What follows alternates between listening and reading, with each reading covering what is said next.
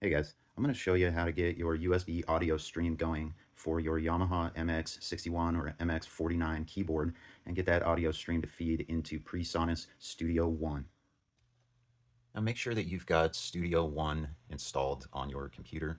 This basic setup should work the same with just about any DAW software.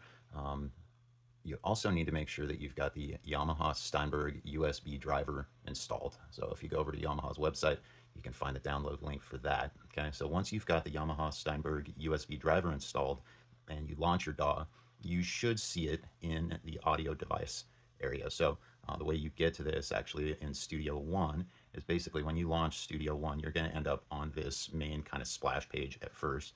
And down here, you'll see setup, and you should see some audio device option that has already been selected there.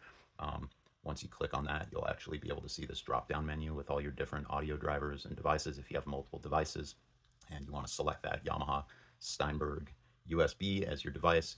Click your control panel, and actually in there, when you pull up the actual driver control panel, you should see your Yamaha MX series keyboard, and it's only got that 44.1 kilohertz option. If you have other Yamaha devices, like I've got this Yamaha mixer here, you'll see those in there as well. And then you should see your ASIO options as well. So you can see if I select my MX series, I've got the latency mode, and then I've got my buffer size that I can tinker with.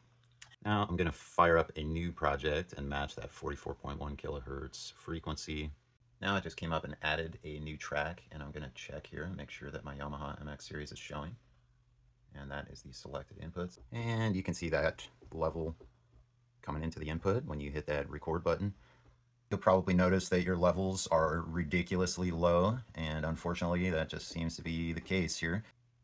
Even with the volume all the way up, I'm still adding 12.5 decibels of input gain here just in the software itself, and I can barely, I'm hammering it pretty hard right there. I can barely get it up to an adequate level. So this is one of the reasons why I tend to run this particular keyboard through a mixing board, so I can boost the signal a bit. Anyway, hope this helps. Later.